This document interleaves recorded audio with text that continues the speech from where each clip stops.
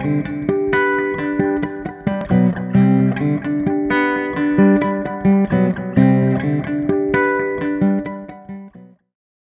to Take 5. Today I'll be talking about a topic that has been making headlines for the past several years, and that's the need for an open industrial control platform that is vendor and technology neutral, and therefore avoids vendor lock-in when it comes to upgrading and scaling distributed control systems.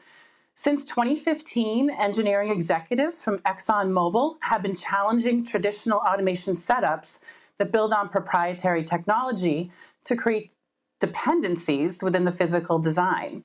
This ensures a long-term deal for the control system supplier, but makes it difficult for a manufacturer to integrate third-party hardware and software where needed, or even move to another control system platform.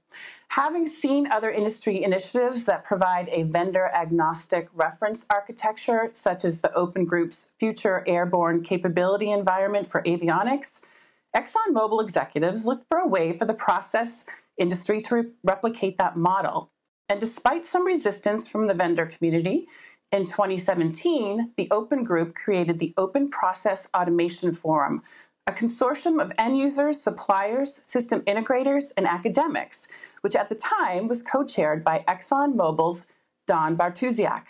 This group was focused on developing a standards-based, secure, and interoperable process control architecture that could be used across many industries, including oil and gas, petrochemical, mining and metals, pulp and paper, food and beverage, and pharmaceutical segments. In 2019, the group released version 1.0 of the Open Process Automation Standard known as OPAS, which the group described as a standard of standards, emphasizing that they're not reinventing the wheel, but utilizing what's already in use for connectivity, security, and systems management. Version 1 addressed interoperability, and version 2, released in 2020, focuses on configuration and portability. These were the first steps toward the ultimate goal of a plug-and-play functionality for control equipment. And in anticipation of version 3.0, which promises to deliver a usable system, another new group has just formed. It's called the Coalition of Open Process Automation, or COPA, and the group has announced the first commercial open industrial control system. Now, COPA is a partnership program started and managed by Seaplane.ai, a cloud infrastructure provider, and Collaborative Systems Integration, a company founded by none other than Don Bartusiak, who has since retired from ExxonMobil and is on a mission to bring his earlier vision to fruition.